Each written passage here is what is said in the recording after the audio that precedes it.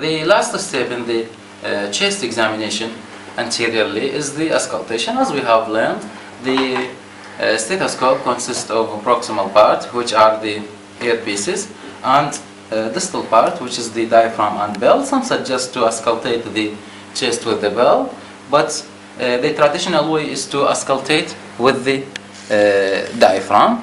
We have a few points should tell the patient about them. First of all, I should tell the patient that he should take and exhale and inspire a breath from his mouth rather than the nose. Not so fast and not so slow, not so deep. And during the auscultation, you have to auscultate the areas in the anterior chest and in the axilla, and try to avoid 2 to 3 centimeters from the midline. And as we have learned in the percussion, the lower chest border should be the 6th rib anteriorly and the 8th rib in the axilla, because as we know, these are the border or lower borders of the lung, below which we will have the diaphragm and the abdominal content, in which the breath sound may be altered, or there may be even bowel sound. In the following way, I'll direct the stethoscope anteriorly, the earpieces, so as to fit properly with my external auditory meatus in such a way, and I'll tell the patient about these instructions. بس حماد هسه حاليا راح أشيك صدرك بالسماعة. أريدك تاخذ نفس وذبة من حلقك، مو من خشمك، مو كل السريع ولا كلش بطيء، بحالتك الإعتيادية بس شوية أكثر منها، ومن أقول لك أنا. أوكي؟ تقدر شوية تدير إنه وجهك هيك عشتيده. First of all, I'll auscultate over the apices. هسه خذ نفس وذبة قوي. هسه خذ نفس وذبة. بعد عشتيدك. بعد بعد بعد بعد بعد بعد بعد بعد بعد. After that, once you finish the auscultation, you have to check for vocal resonance. It is as the same as the vocal apparatus, with the exception that here we will use the stethoscope instead of the palmar surface of both hands in the following way. قول 44 44 44 44 44 and so on. You have to continue all these areas. Really, in the auscultation of the chest, you have to put in your minds the following way. That's to say, you have to present your finding in the following manner. First of all, you have to know whether the air entry in both lungs are good, poor, or reduced. This is one.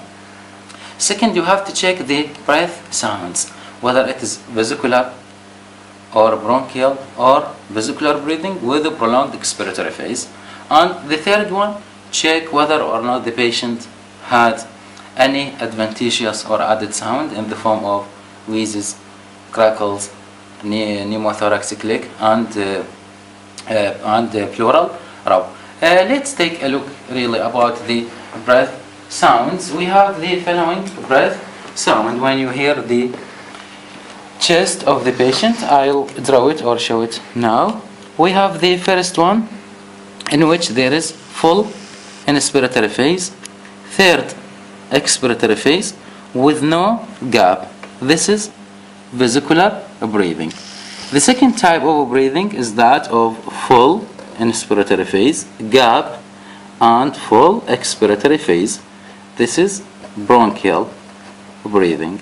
And the third type is vesicular breathing with a prolonged expiratory phase, in which there is an inspiratory phase, full, and then expiratory phase that is prolonged.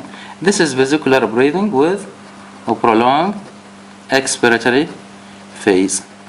This usually occurs in COPD and asthma. Bronchial breathing occurs, for example, in patient with fibrosis consolidation collapse, and this should be the normal breath sounds over all the lung tissues.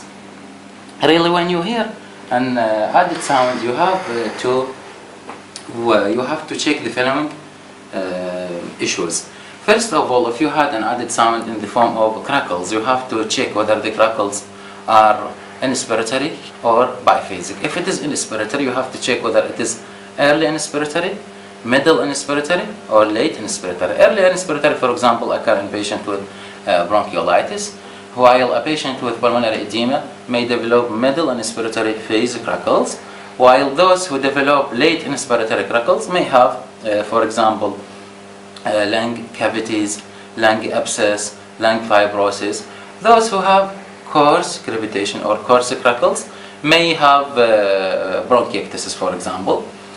Once you detect a crackles, you have to put your stethoscope upon the chest and ask the patient to cough, because sometimes at the lung apices, crackles, fine crackles, are normal. This is all about the crackles. About the wheezes, once you check the wheeze, you have to know the mechanism of the origin of wheeze. This is one. You have to know about it, the pathophysiology, and then you have to check whether the wheezes are inspiratory, expiratory, or biphasic. This is one. Second, you have to check whether the wheezes is polyphonic or monophonic. That's to say, having just single type of tone or variable types or variable tones, what we call it polyphonic. This is two. The third one, you have to check whether the wheezes are altered with the coughing or not. And then about the wheeze, you have to know whether it is high-pitched or low-pitched wheeze.